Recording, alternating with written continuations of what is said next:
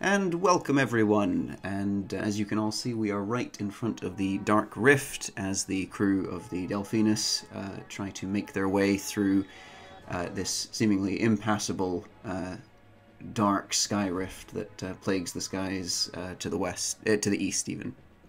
So what will we find when we go in? Who knows? Well, I do, but I've played this game before, so there we go. Anyway, I'm once again joined by my colleague here. Hello. Hello, hello.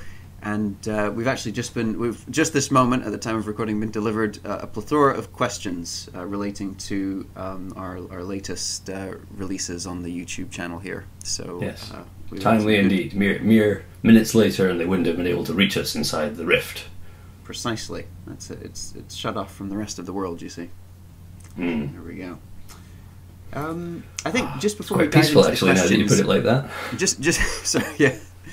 Just before we dive into the questions, I want to quickly have a little talk about the Dark Rift now that we can see what it looks like on the inside.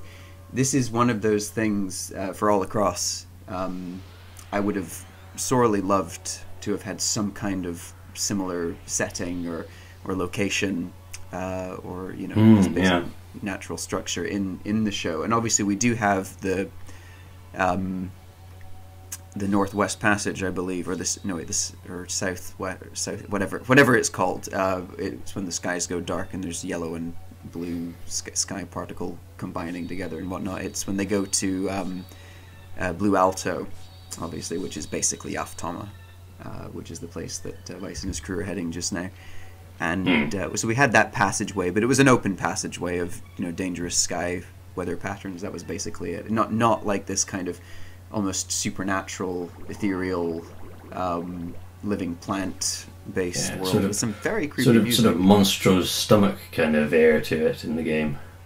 Absolutely. From Pinocchio. Yeah, and it's honestly there isn't any other part of the game that quite immersed me as much as this bit did when I was young, when I first played this. I have to say it wasn't necessarily a pleasant experience because the Dark Rift, not only was I horrendously badly prepared for fighting the monsters in here because I just wasn't very good at RPGs back then at all, but also the ship seems to move slower. There are wind currents that move the ship against the flow. You can get lost very easily. You can end up returning to the beginning of the dungeon if you go into the wrong pockets and that sort of thing. And just it's not a very clear path through. You have to sort of go up, down, left, and right. It's not just about going forward and to your sides and that sort of thing. You've got to think in a three-dimensional aspect. Of course, playing it this time around, I'd recalled just enough of it since I played this game a couple times. It used to be a yearly event for me, so I did know my way through it a lot better. But it was primarily luck that you're about to see that I happened to do it almost in the perfect order that you could to get all the secret hidden things in this. Of course, yes, it's a very delicate balance when you're trying to create an area of a game that's supposed to be disorienting. At what point does that just become frustrating? Exactly. I think it wasn't helped by the fact that whenever I seem to play the Dark Rift, including for recording for this video, it seems to be at night when I'm, after a long day of, doing stuff or whatnot, and maybe the appropriate, but yes, also yes, frustrating. But there we go. Well, appropriately enough, as we head off into this kind of isolated space, we have a slew of questions about Kamen Rider Fake, which I think we can agree plays with aspects of isolation itself. Exactly. And these come in the main from Gokai Platinum, who asks, what is the song used in episode 6 of Kamen Rider Fake? The song that's used in the final episode, in episode 6, is called For the Love of Life, and I highly recommend checking it out. You can find it on YouTube and in various other places. The name of the singer escapes me, and the artist escapes me, and I do apologize for that. I don't have it to hand, but I felt it was the perfect piece for it to be used. And in fact, it was actually used as the ending theme of an anime which is very frightening, not because it's a horror piece necessarily, although there are definitely horror elements in it. It's called Monster, if anyone has a firm sense of, how to say it, a firm sense of, a strong stomach, shall we say, I would say check it out, because it's a very poignant, philosophical, inwardly focused show about the nature of humanity. And Sure. so I do give that a check, and they use that song as their ending theme, much as Kamen Rider Fake did. So it's the kind of horror that's that would might be best experienced by those with a strong sense of self, not easily rocked by. Yes, that's probably the best way. It's not necessarily gore. It is something that you should go in if you're mentally doing okay. Perhaps I shouldn't have watched that at the time that I did. But anyway, no, it's a very interesting look into the human psyche, and things that we consider to be normal and correct end up perhaps not being so normal and correct. But that's entirely up to the viewer themselves to decide. Quite. Well, no, glad to have that one pinned down, because it's a very affecting piece of music that closes out Fake. Mm-hmm. Definitely. Yes. Further from Gokai Platinum, they want to know about the character of Rose from Fake, and they'd like to know whether that character is intended to be female. Yes, as with Fake being, at the very start of the COVID-19 pandemic that happened at the end of 2019, beginning of 2020. Just for posterity, I'll record that. It's not like we're out of it yet, but there you go, in case anyone's listening back to it later. That was the point where I basically had no contact with anyone, be them physically, cast-wise, or even being able to get lines from people online at that point, due to needing to focus on doing paid work, basically, and use their time effectively to survive such a difficult period of time, rather than work on a free show, which I completely understand. Anyway, the point was that Rose was intended to be voiced by a female actor, and it was not meant to be, of course. So I everything you see in Fake is me, and everything you hear in Fake is me. It's probably fairly obvious that is the case. It's one of the few works, I think, that there are no credits in, because it's literally just me. I play all of the suit characters. I obviously play Zero. I do the voice of Rose, and I do as always, I do all the post-production as well. For sure. So yeah, that was it. Rose is intended to be female. I thought about perhaps putting a filter on, or putting on a more feminine voice, but at the end I thought, no, let's just leave it as the voice that I used, and I just spoke normally in the intonation that I thought that Rose would be saying the dialogue. I thought that would be better. With the understanding that, of course, times were what they were and are what they are, and nobody could be reproached for being unable to contribute. Were there any particular cast members that you're able to tell us you had in mind for Rose or any other part in the series? Well, originally in the original script, we had two brand new people were due to be the Valkyrie and Vulcan characters, who name-wise I will not reveal, because the names have been recycled into our current show that we're working on, but character names I won't reveal. But yes, we did have two new members. In fact, you can see the person who was going to be our Kamen Rider Valkyrie in our Valkyrie screen test that we have on I see. on the YouTube page. We do have that screen test, and they came along to do that. That was actually just at the start of this year, I believe. In January, we had them come along, and it was really good to have them come and do a proper sort of transformation scene and everything. We got to try a couple of the costume pieces that we'd been sourcing for the show as well. Whether or not that will still be how it works out cast-wise or not, we don't know, because obviously, scheduling conflicts and all the rest of it. That's it. But it was good to get them over to do the transformation, so that was good. For a tidbit there, I am the one doing the suit work there. So there is that. That's why we have such a smooth transformation of being able to step into exactly where the actor was standing rather than doing a cutaway like we normally do with rider transformations in the screen tests when it's just me running camera and doing, you know, the in-suit and out-of-suit, because it involves, you know, you see these sort of 30-second, 40-second long transformation scenes and you think, oh, it's a nice little thing that they went out and did. And actually, no, that took about 7 hours. Because have to go back in, get changed, go back out, film with the suit on, get into shot, make sure it works and everything, get out of the suit again, you know. Leave time for lunch. Yes, time for lunch as well. Yes, I have had lunch in a suit once. That was quite amusing. Must have been an experience, yes. Certainly.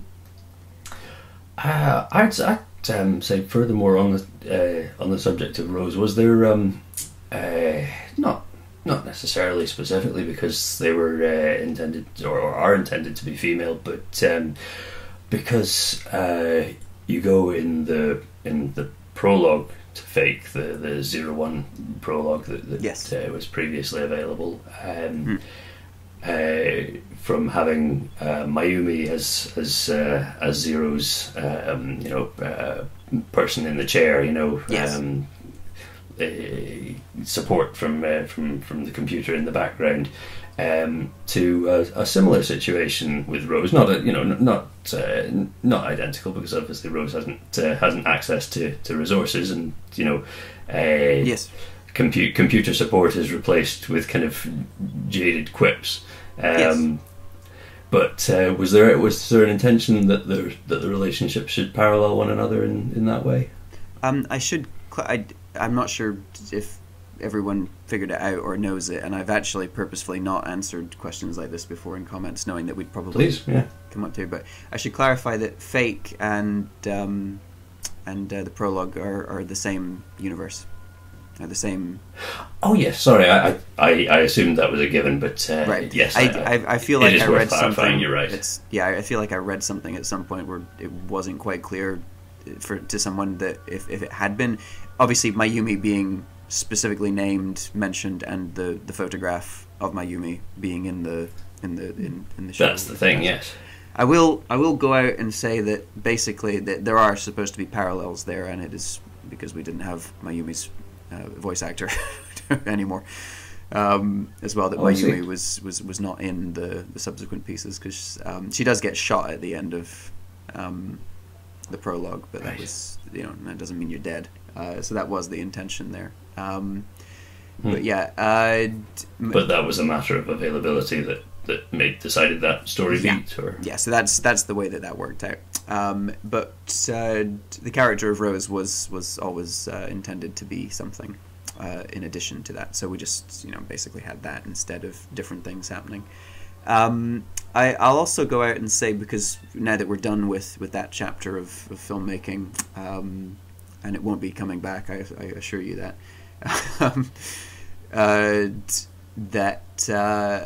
how do you make sure I get this right so it's easy enough to understand? That's one of my biggest weaknesses, I think. The Fake is set in a world where Crash / evil / villains have already won. There are something that I don't know if people heard or not. If you listen closely to the episodes of Fake, you will hear distant war sounds, distant explosions, distant gunfire, distant shuffle of feet, that kind of thing. It prevails throughout almost the entire show.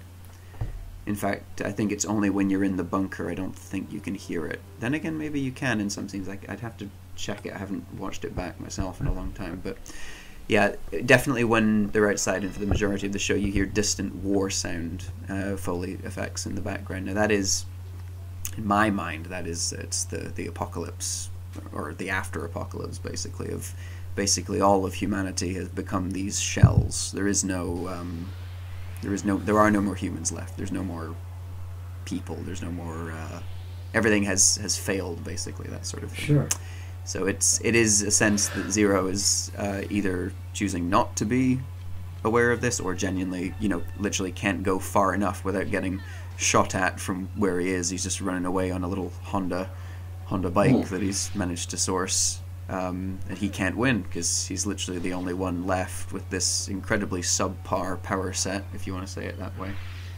And he takes meds and all the rest of it that are, you know, synthesized from digital seeding and etc., which is mentioned in one of the things, but we didn't get to flesh out, unfortunately, because of the length of the show and various other constraining factors. But yeah, so it's a failed situation where it is the same character from the prologue, and Zero, as you can see, is now an older individual in that. I wouldn't say he's a full-on old man, but he looks as old as he does in the show. So, because he's a cyborg, he does age. He's got mechanical parts and all the rest of it, but he's not immortal. No, definitely not. No. Right, I'm at a slight loss here, because that's a fantastically textured little detail that I wish I'd literally noticed in any form before. No, I did not notice that the background kind of soundscape was so deliberately chosen. But I'll definitely be revisiting with an ear out for that. Fortunately, in the absence of my own words, Gokai Platinum has more. Were there additional plans for the characters of Vulcan, Valkyrie, Crow? What about Rose? Yes, there were many additional plans for those characters, which could have, should have, would have been. Had the show hit the 14 or 15 episodes that we had scripted and filmed a lot of suit footage for, all involving me on screen. But I basically took what I could from that footage and used it in the final episode, basically, to let people see the what we had in stock at the time as well, just to let them see what was on the go. But I can't say any more about certain things because I've recycled a number of thoughts and ideas from Fake into the show that we're working on. And actually, it could end up that they don't get used, but at the moment they are in there. So that's I don't want to give away story points because I'm still one of those strange creators who doesn't want to spoil everyone before the movie comes out. Understandable. And finally, in fact, I'll just use this as the opportunity to tick off my question, because I think we've already kind of in a round the houses kind of way answered it anyway. So the current project from FXRiders, this new adaptation of Kamen Rider 01, is totally separate from Kamen Rider Fake and the 01 prologue. Totally separate, completely removed. You don't need to have seen anything else before this in any of the things I've ever worked on or done before. This is... I had intended to close the book on everything at the end of All Across, and then we had a couple false starts with the audio drama, and then after closing that, we had the prologue and then Fake, and so it's all been kind of a, hey, we're starting new, and then actually, just kidding, that's not the start. Ignore all of that. Not ignore it, but keep it separate. That's I like to consider, for my own sanity, I consider the end of the live action All Across the first series the true end of all of that, and that's nicely bookended for me. The three things that happened in the middle, which are the audio drama, the 01 prologue, and Fake, those are just little bonus things which I hope that people got enjoyment out of, or hopefully some knowledge out of, or food for thought in the latter cases. If you enjoyed it as well, that's great too. Bonus. So you don't need to have seen anything prior to this. This is, and given the amount of funding we've put into this, good God, this is the true new beginning. This is the first of FXRiders, and everything else you've seen up until now was, what was it they said at the beginning of that terrible Yu-Gi-Oh movie from 2004? Everything else was just practice. Let's hope that doesn't mark the bar for what we'll be doing, but there we go. Oh, was that like the poster tagline or something? From that was the trailer. I just remember this big booming voice at the end of the trailer for the Yu-Gi-Oh! The movie Pyramid of Light that was in cinemas in 2004. I don't know how I remember that, but I do. Just the narrator just went, everything else was just practice. So, there you go. Yes, it's vaguely coming back to me. I just remember the high points and the free cards. Yeah, that was, hey, loved it as a kid. But no, it's good to have a line drawn there, because yes, it's obviously difficult to talk about an ongoing project when its final ideal form is still kind of amorphous and solidifying. But yes, solidifying a lot more these days. I can say that we've actually begun filming. I say we because we actually have other people now. Brilliant. There is a production team, an actual production team, but it's going to be slow goings because it's getting actual camera people over and actual behind the scenes stuff going too. So it's you've never seen anything like this, is all I can say, and I hope to God that that it's enjoyed. Anyway, other deities are available. Yes. May they be praised if they're listening.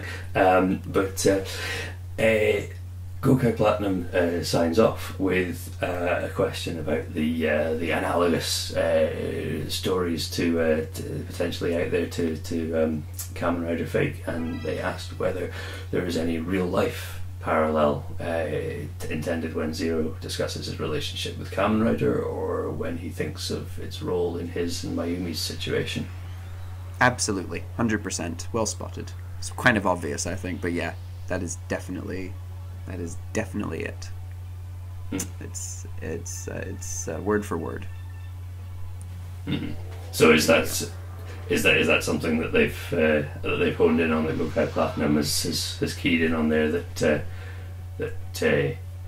Zero's story shadows some real life aspect? Yes, definitely. That's a personal statement I wanted to make in the episode. Something I don't often do, but that's my particular feelings on the actual franchise, and also on just entertainment in general. And I've talked about this before, and I will, since that is true. Topic, yes, I will.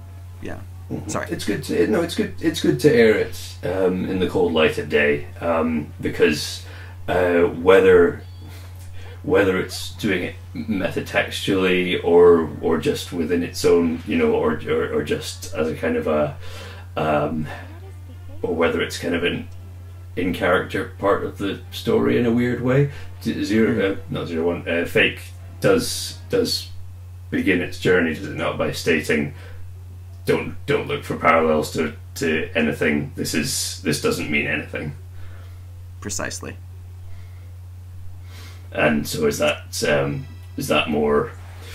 How do I even word it? Is that more? Is that telling us something, but actually more showing us the headspace of the show rather than telling us what we should be doing? Yes. One thing I've been told in the past was that we should never tell the audience what to think, because here's the thing: whether you tell them or not, they're going to think what they want to think, and that's how it should be. For better or for worse. But that is that. We can only, as a creator, as someone who puts anything out, that you can only put out what you put out, and at the end of the day, it's not up to you how someone receives it. You can only hope that they receive it in a positive way that is helpful in some well, at least in my book, that's what I look for when I do something. I don't ever want someone to be sent on a negative journey or on a negative thought reel from anything I've put together. But going forward now, I feel that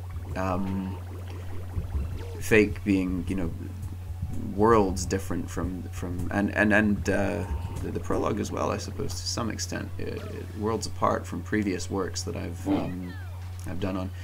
I hope that, and part of the reason there is a warning at the beginning is that I think that the best way to explain this is I want to invoke a sense of disturbia in the piece itself, not in the audience who are watching it. So I want people to be aware that It's it's not something you should probably see when you're younger, and it's not something that until you, I mean, maybe you could, but it's you need to be ready for that sort of thing, I think. And whether I captured it as significantly or seriously as I thought I did, I thought it best to put that warning there. So yeah, I did get a bunch of people saying it's not really that bad, or it's not really like 18 plus or that kind of thing. But my 18 plus but it is hopeless. Yes. So. No, that's very interesting. No, I hadn't thought of previously of kind of considering the prologue text narration to be a character in itself. Certainly, that was my hope. And it invokes a lesson that it's taken me a frighteningly long time to learn, which is that you can learn the principle of show don't tell within film, but that is much more widely applicable than you think it is. For example, if a character is speaking dialogue, that doesn't mean they're not showing something. Yes. A character can be telling you a thing, but the fact that what they're choosing to tell you shows you something about that character, if you like. Of course. I'm just going to dive for the nearest example because it's one that's personal to me, but I understand it may not be one that... You know what? I've just realised there may be people listening for whom this is also a spoiler. So, I as awkward as it may be, I'm gonna turn out of this nosedive and just leave. Back out. Bail out, Red 2. Bail out. Exactly. Stay on target. But no, the point is that you can have a character expressing something, but that doesn't necessarily mean that the audience is being told the information that they're being given. You have things like the unreliable narrator trope, for example, where a character is narrating their own life, but they are, for whatever reason, purposefully telling an altered version of events, and the fact that they're doing that tells the audience something about the narrator themselves, or shows it, if you like. Anyway, yes, no, it's just a very interesting little knothole I thought about there. I'm glad. That's good. I certainly hope that Fake has invoked that sort of thought in whoever's watched it actively. I have some other stuff that we can talk about besides Fake, but while we're on it, I have a question it's not mine, but the person who asked it to me, I didn't know the answer, and it made me curious enough that I'd really like to find out.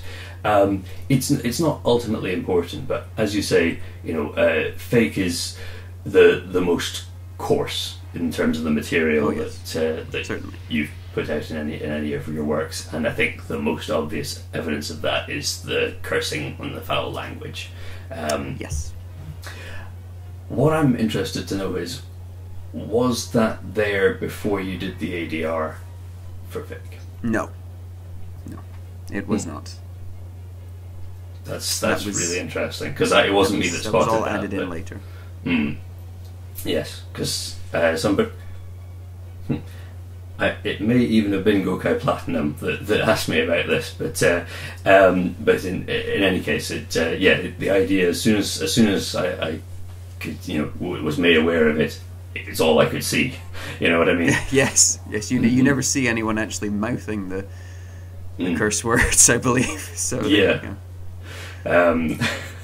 unless you had to get a clip of like when I've been trying to creatively fit ADR into projects, perhaps even the one I'm working on at the moment, then I can imagine. I've looked every which way at the existing footage to the point of playing existing unrelated lines, visuals lines backwards in an attempt to get the mouth movements to match up.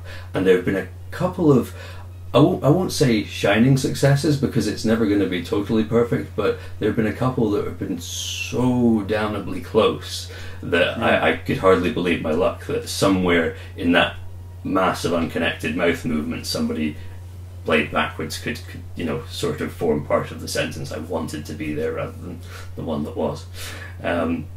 I mean, But, I will yeah. just go out and say this to you and to anyone else who's listening, and of course it's not always an option, but my best bet to you, whether or not you think it's a good one, is cut away to something else and just put the dialogue.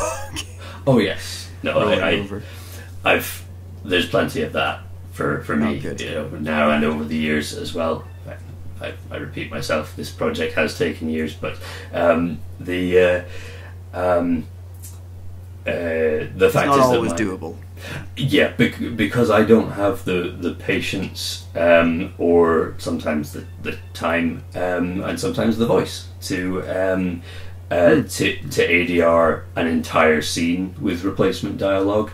My ADR will typically be just the crucial parts replaced, so I will want to try and do as much of my limited audio editing as I'm able to try and make it match up with the cadence and the recording, you know, kind of artifacts of the existing on-set dialogue, which rarely works to you know, to a great degree, and therefore anything I can add in to make it more seamless is always welcome.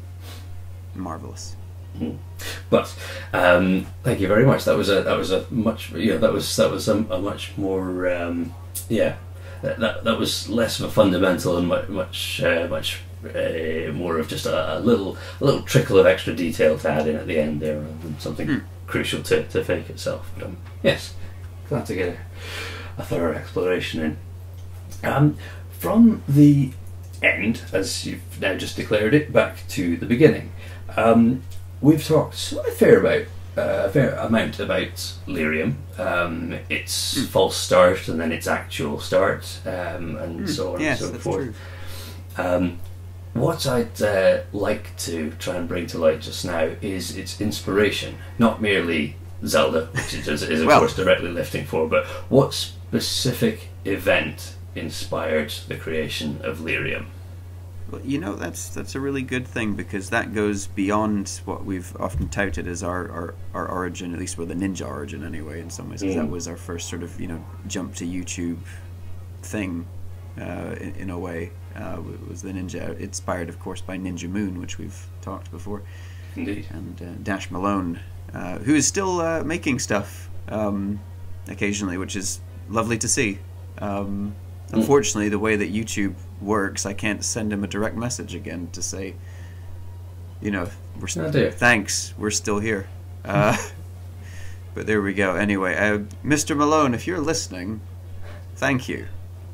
There you go. You're probably not, but if you are, if you like Skies of Arcadia, you might be. Anyway, no. Fling our thanks out into the ether, nonetheless. Yes, we've said it. It depends if anyone can hear through the dark rift or not, but there we go. Well. Anyway, but yes, to get back on point for the question, yes, the true inspiration for the beginning of all of this, and it's actually a group of filmmakers I've had the pleasure of meeting in person, which was a stroke of luck. My colleague and I are, of course, massive Legend of Zelda fans, and as you do when you're hanging out playing Yu-Gi-Oh cards in 2005 or whatever it was at the time, you or 4, maybe we had just seen the movie Pyramid of Light. No, get back to that.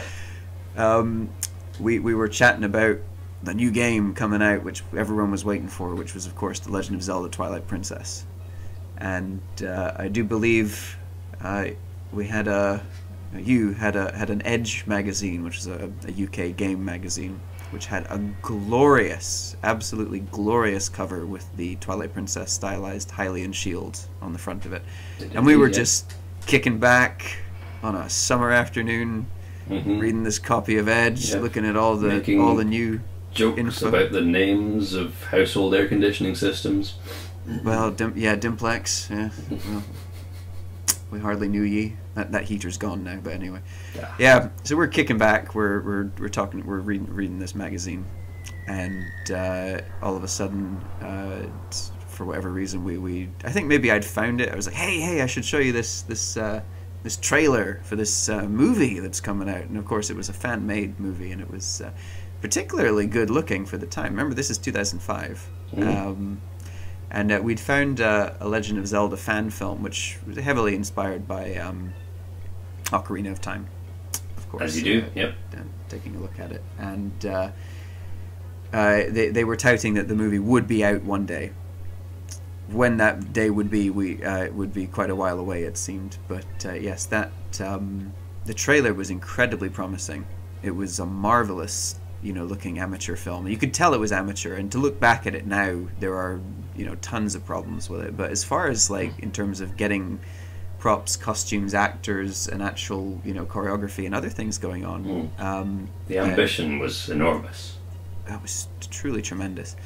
And I remember watching that trailer countless times, just in general, just on YouTube, or on their website, I should say, that they had. And then it took years and years for them to get it, and I think by that point we were in 2008, 2009, and we were well into Ninja Land. And by the way, sorry, this is the movie that inspired Lyrium, just in case that wasn't clear. I should say that outright. Lyrium, which was by this point firmly in our rearview mirror.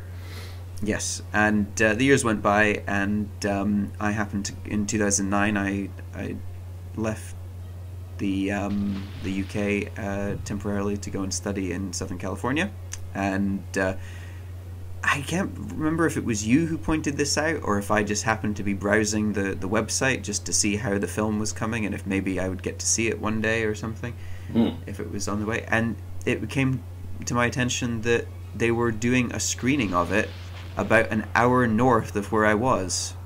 And the production team and the director and everyone and some of the actors would all be there, and it was like a £5 university college campus showing. It's $5, sorry. Yeah. Let's get that right. Brought along the wrong money and didn't get your ticket. It was a disaster. It was a disaster. Yeah, no, thankfully that didn't happen. I had rupees, you see. Anyway, no,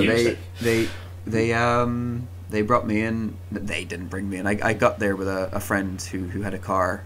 I managed to tout them into going to see an amateur film with me in a cinema setting. There were a bunch of cosplayers from Zelda. There was a Sheik, there was a Princess Zelda, there was a couple of Links and that sort of thing. I wasn't dressed up. I would have been if I'd had a costume, though. Yes, so we went into the cinema. Unfortunately, we arrived like 5 minutes late, so I missed the very start. But that was fixed later when they released the file online later. Yes.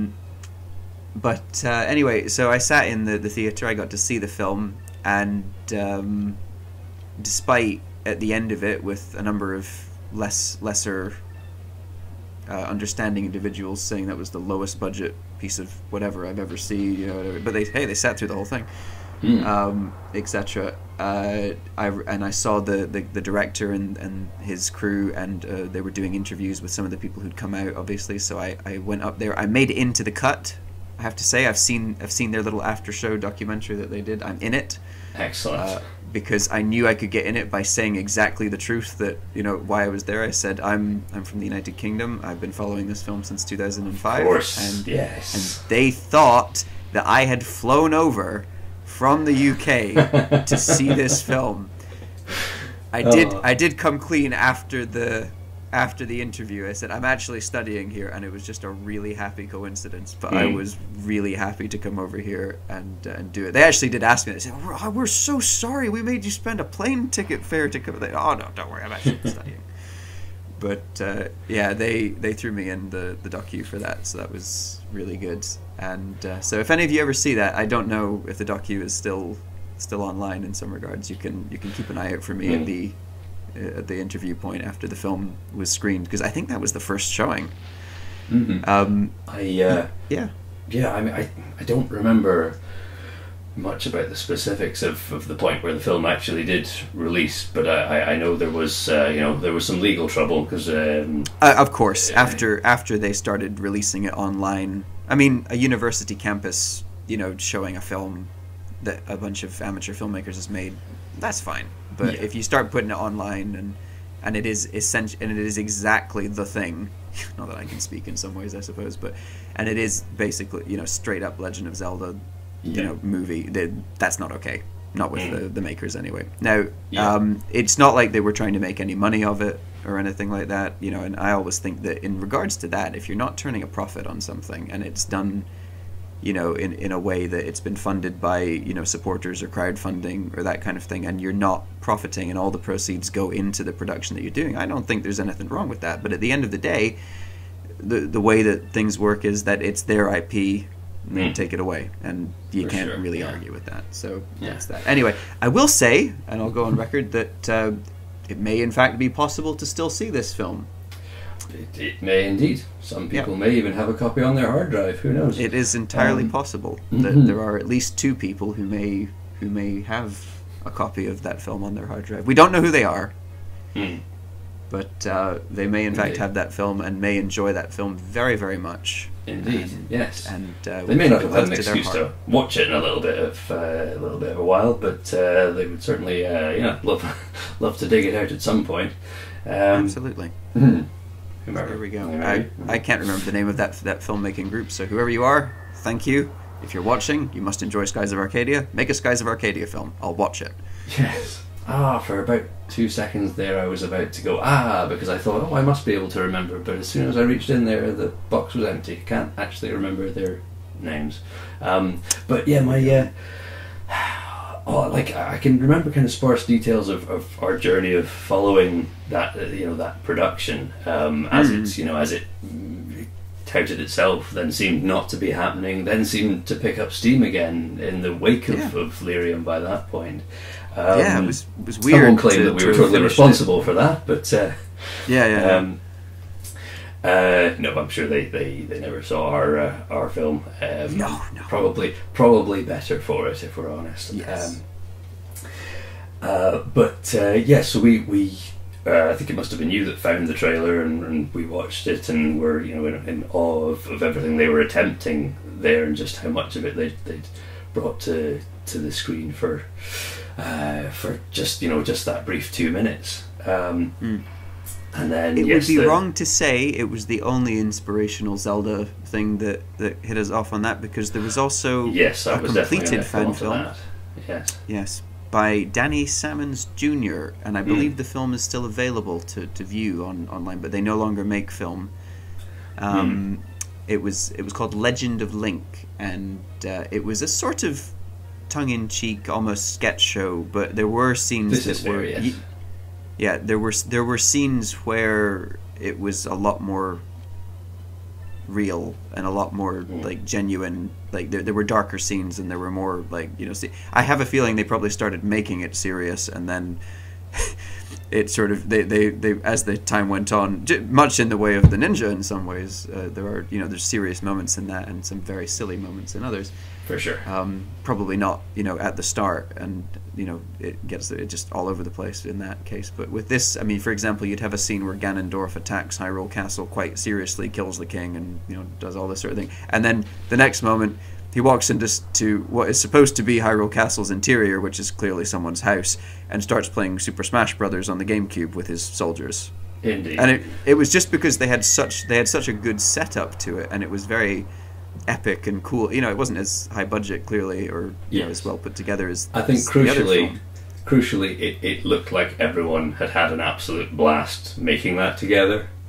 Everyone just seemed to be having such a good time, and not for nothing, like the idea of this unmade Hero of Time was the name of the first movie that we talked about. So that was it. Yes, it started off as Legend of Zelda: Hero of Time, I think, and then morphed into simply Hero of Time nearer to its release. And it sparked in us not only the will to, well, if they're not going to get this done, then we better just do something ourselves, but also the need to search the ether for Legend of Zelda fan film material that could satisfy us, and that's how we. I mean, it was a friend that put me on to Legend of Link, but I wouldn't have thought to ask the question if I hadn't already been there was a thirst there that needed satisfied. No, it is Hero of Time. It is a fascinating thing to watch as well, because it's, as you say, the ambition is there to cinematic levels. It's just imperfect enough that you can see that it was made by a fan group, but that just kind of lends charm to it, like to the point where I mean, like it does things that even big budget movies aren't immune to. I think you can. I said that this production seemed to stop then start again, and I think it's fairly clear when you watch it that the second block, they maybe didn't have the same wig for Link that they had the first time around. Yes, and yes. it's much more kind of boofed up, rather than the more curly wig they had in the first block. The second block stuff seems to be more heavily leaning on green screen and adding CGI. Yes.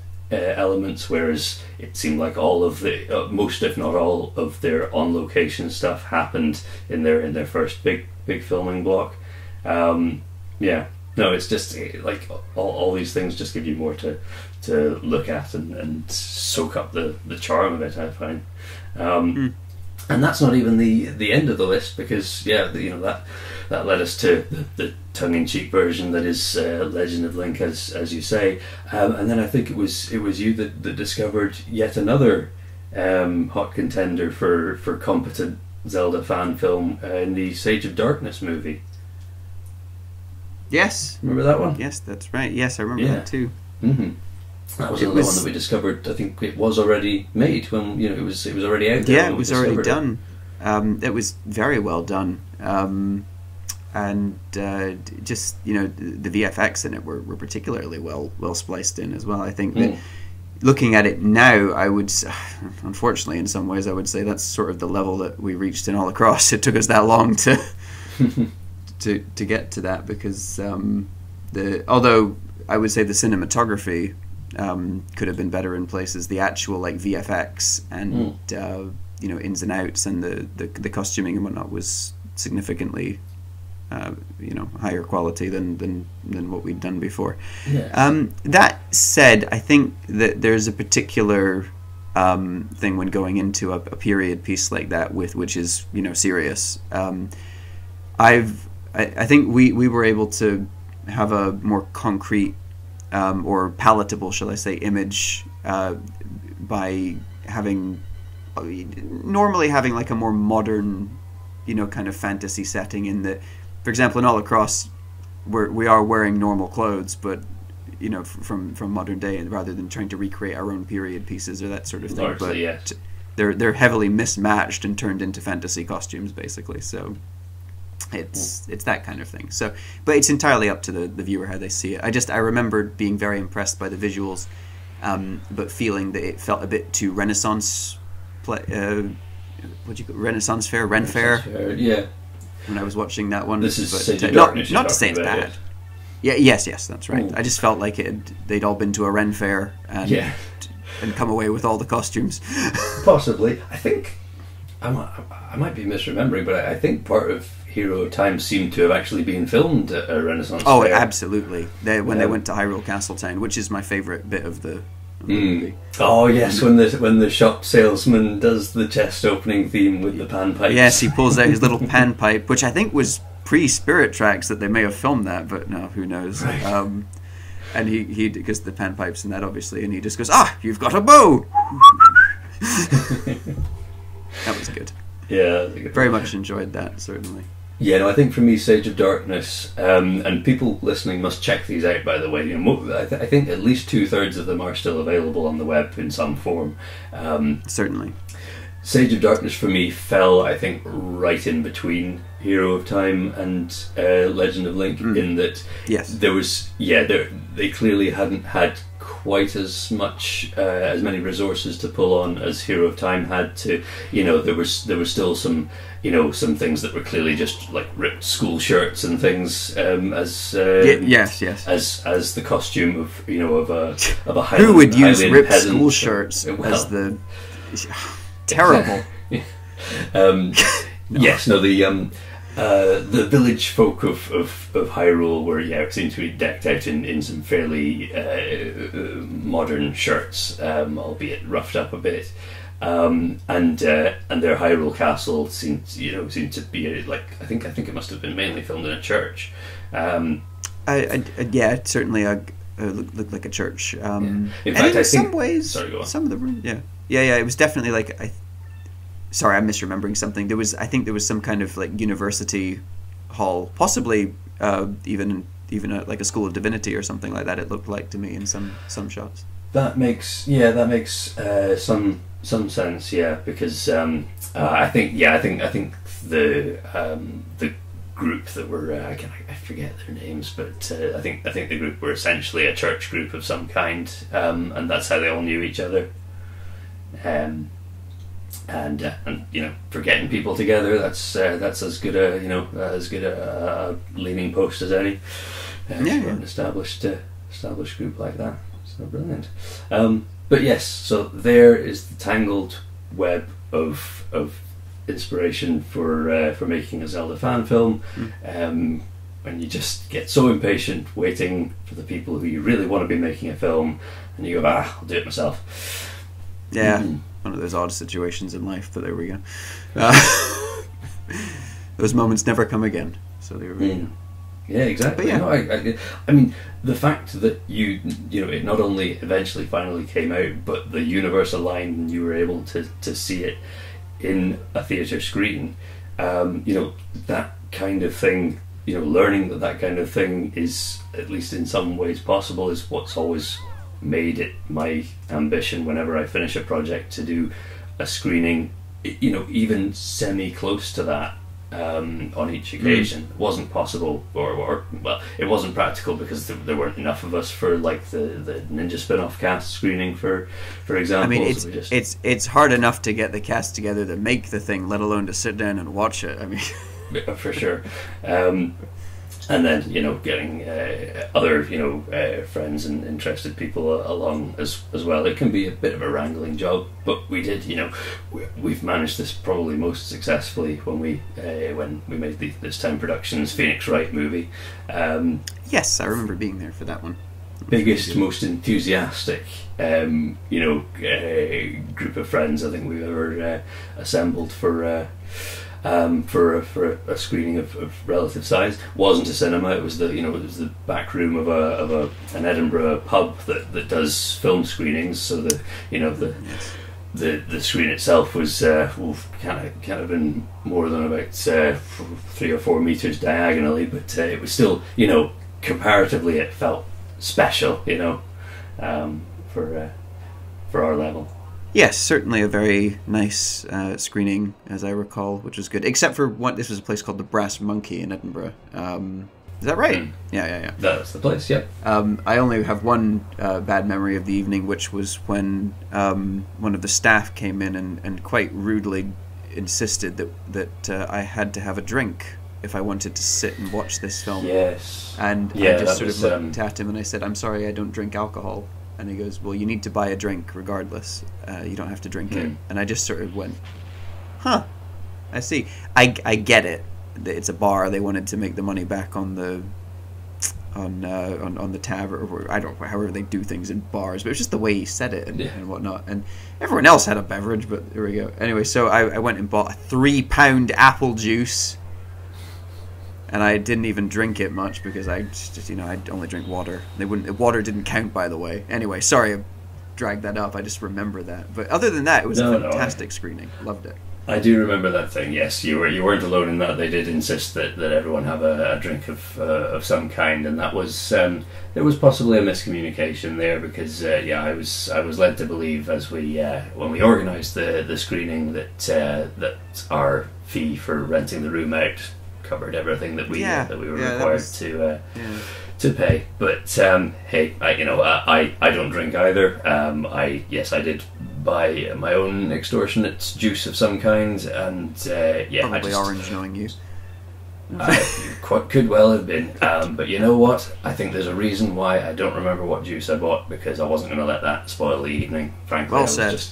I was delighted to have got it that far, to be honest, and not been tripped up by the need to buy a drink, because, and this is the real crux of the matter, we were all going in discrete groups to the screening, most of us from my parents' house, and when I was kind of in navigator mode because I was about to hop in the car, when I realised that I'd left the DVD of the Phoenix Wright film up in my bedroom. So we very nearly left without it.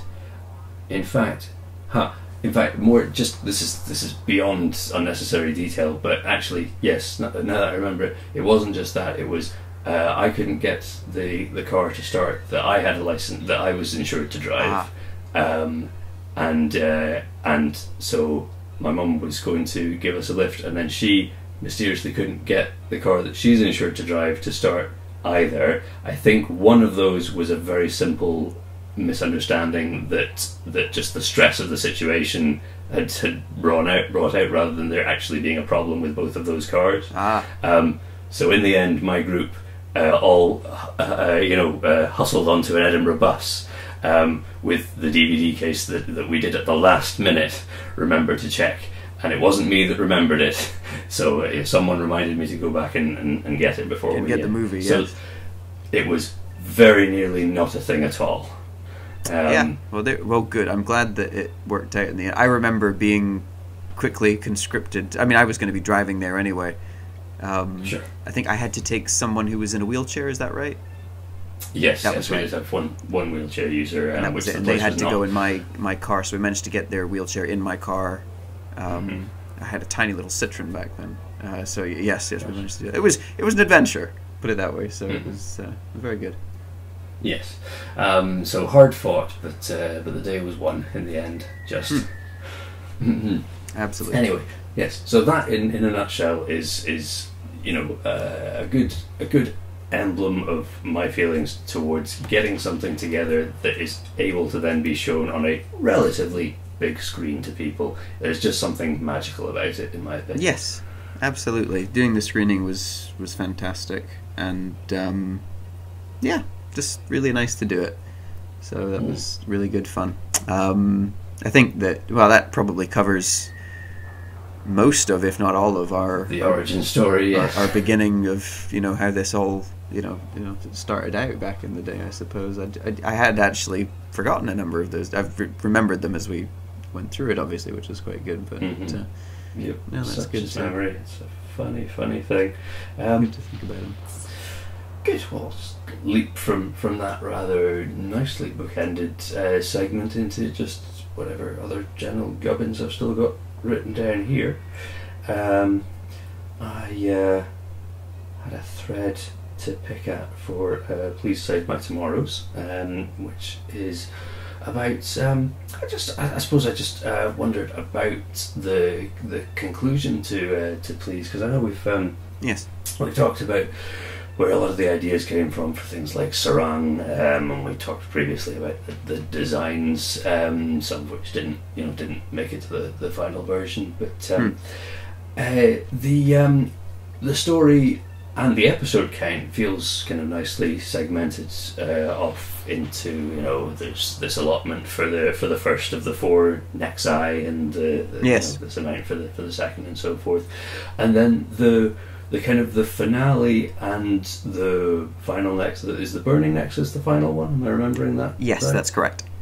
So they kind of fall into one in the end, and the Burning Nexus becomes a little bit more of a background detail. It's just there. To the truth, yeah. Was there more intended, more flesh intended? 100% there was, Nexus, I remember this very clearly. Yeah, so you've just said it yourself. Obviously, they visit Fruit Bowl Swamp, to where the Twirling Nexus is. They visit Patch Canyon, where the Quaking Nexus is. The Splashing Nexus in the tropics, and the final one is the Burning Nexus in the northern mountain range of Zoologic. Which, and here's the thing, it's actually Sky Vault where the Burning Nexus is. Now, originally, what was going to happen is Trip and crew, Trip, Mally, and Bark, were going to arrive at the Burning Nexus before going back to Spiral Town to kick off the final arc, or the final showdown, area, basically, kind of thing. But what actually happened was that they get to what was going to happen was they go to the mountains, and Mally's all excited because she's going to get to see Sky Vault, which Trip's been telling her about this whole time, this incredibly advanced Magitech city that she's never been to, etc., and couldn't believe that there was a place like that, to the north, etc. I hadn't heard of it before. And they get there, and it's not actually anything spectacular. It's there's no like magic gear, there's no this, that, or the next thing or whatnot there. And Trip is very confused by this, because as far as he's concerned, he left Skyvault just, 3 days ago, but more than 3 days ago. But and he can't understand where his home is gone. But it was a sort of gladiator-styled Colosseum city inhabited by dragon people, or dragon humans. And their champion, Draconis Barquest, in order to visit the Burning Nexus and to get I think it was like some kind of holy blessing, or be able to sort of, be close and see the holy flame, or something like that, or whatever it is in their town, or city, I should say, which was this big kind of Roman sort of, or stone kind of structure, castle, fort, a vault, basically a big thing on the mountain, built into the mountains, essentially, was the idea. And you had to defeat this guy in combat or get through the games, basically, in order to survive and get this holy blessing from the flame, or whatever it was. And of course that was the Burning Nexus, and they had to get to it to do the unlocking thing and the ring power up, etc. So that was the idea there. And at one point there was even an idea that Draconis Barquest, the guy there, he only once in like 100 years or something is a dragon man born, or something like that, I think it was, and that they can use dragonic styled magic. And that was at the point where Trip's power up rings were more powerful, because they took on dragonic magic in addition to regular elemental magic to them. And upon meeting Trip in combat, and Trip using this dragonic magic against him, he's very confused, because he should be the only one who's able to use dragonic magic, because it's only once every 100 years that someone is born with that ability, basically. And that lies into the question of, how can there be two of them in the same 100 years? And that's, Trip is from the future, obviously, and that's where Skyvault will be. Yes. Basically. So that was the idea behind that. There may have been other smaller details, but that was the basic. Hopefully that all made sense. That was the idea. They were going to get through that, do that, and then go back to Spiral Town, and then it pretty much, would have finished as the show did, with the exception of not going to the Burning Nexus, and the final battle would have been in Spiral Town. In fact, I think we even killed off Tara in Skyvault instead of in Spiral Town. So yeah, Tara and Ralph. Yeah. No, very interesting. Because yes, I mean it's kind of wrapped up in the more personal drama at that point in Please as it exists. So it doesn't. The focus of the show is already where it kind of needs to be, and the hand wave is really just brushing aside something that's already kind of been forgotten by that stage. But no, it's interesting to know what could have been. Yeah, there wasn't anything in there that was essential. Likely why it was cut, obviously, but that was that. No, the reason, obviously there are 4 Nexus. We had to do them all. So that's why the Burning Nexus got shoved into the bit there with where Sarong is at the end. It's just a mountain range. But the Splashing Nexus is probably, of the 3 major arcs before the finale arc, it lends itself most to potentially being filler, but it gave us a chance to give Bark more to do, which I thought was very essential to the thing, because Bark only joins them at the end of the Canyon arc proper, even though he does do plenty in that, obviously, because it is his focus point. But I felt that giving him more to do in the Splashing Nexus, especially with his story of wanting to get revenge, basically paralleling the Captain Bernie Biscuit into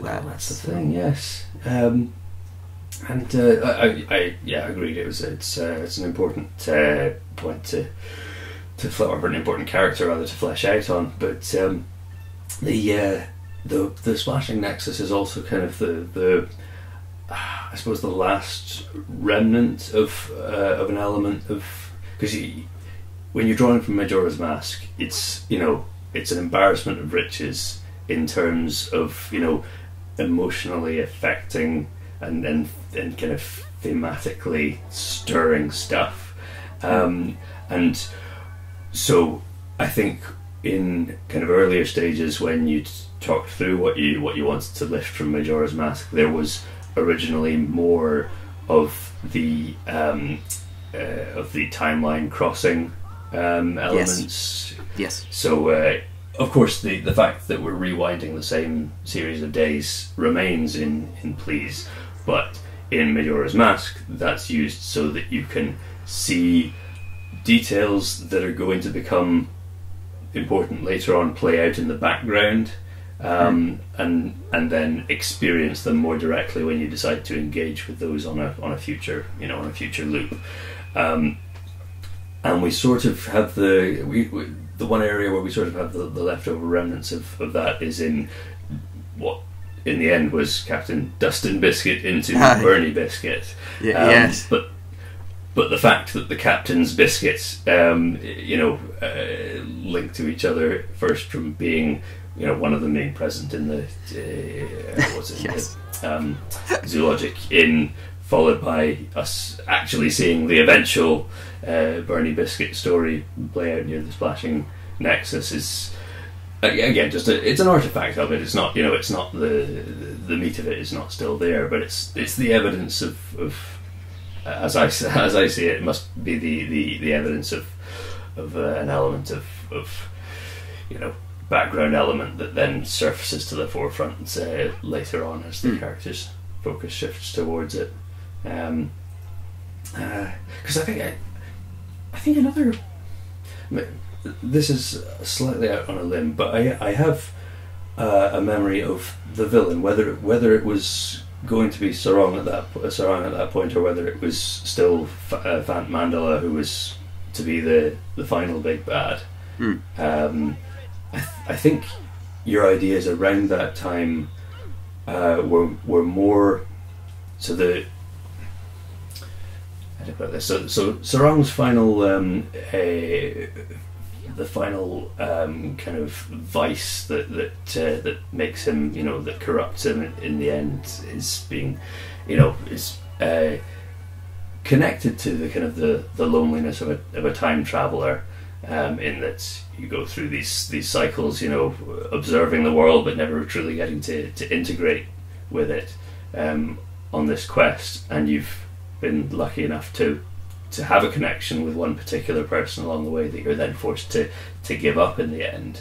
And that's how Sarong ends up. But I think earlier on it sounded like you were much more leaning towards something more directly focused on the slow corrosion of a person's soul that occurs when they are forced to exist in this loop for such a long time. Yeah, originally it was to sum that up and cap it, it was meant to be another version of Trip who'd done all of this and failed and failed and failed and failed and failed. There we are. Yeah, that was it, and it was, and hence the belt, the helping hand is that he has is by that point corrupted into the hurtful hand, the evil driver. And then in the end I just decided to make it a different guy. So, yeah, it was an interesting concept, but I couldn't quite, because of the whole time travel thing, I wasn't sure about where the ins and outs were, and I felt I actually preferred what it became as opposed to just being like, the villain is actually Trip again, because I don't know, I preferred it that way. But I mean, there was not to say that there wasn't potential in the initial idea of an evil Trip, and it gave a neat little point into the idea of that, like, Trip would stop himself and that sort of thing. Sarong is essentially just another Trip in that sense as well. It's just he's a different person. Obviously, he's from the same time as Trip. In fact, the only thing that's different about them is that Sarong is amazing at magic and all this stuff, whereas Trip isn't. But the difference is that Sarong is not a nice person. Sarong is a very greedy and it doesn't think about others in the same, at least not by the end of it, he's not able to keep that any form of his perhaps his former goodness that he did have, which as shown in the flashback. Whereas Trip does have the ability to let go in the end for the greater good. I think that's the key point there. That made Please such a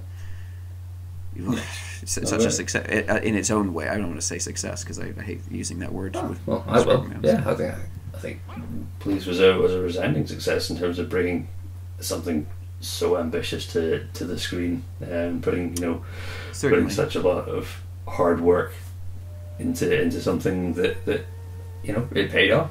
There you go. Because you're right that Sarang doesn't need to actually be Trip for him to be Trip. Yeah, if that makes sense. Like, I know what you mean. He's been recruited for the same task.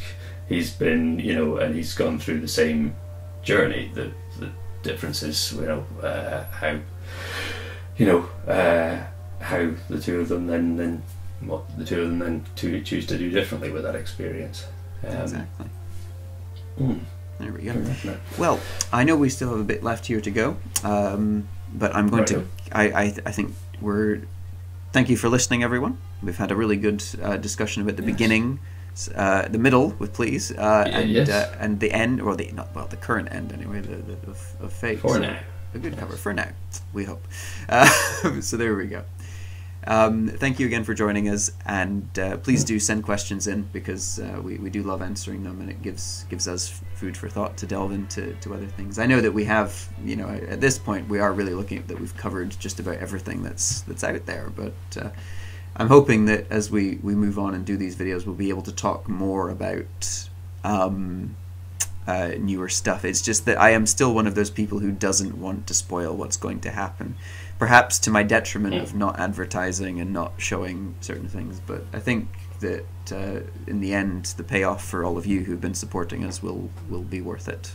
I really hope so anyway. So there we go. And I will say, just as one thing, because we mentioned this today with swear words and whatnot, if you thought it was bad and fake, oh boy, wait till we get to this one. Oh dear. Right. Pearl's ready for clutching, everyone. Thank you very much. Take care, everyone.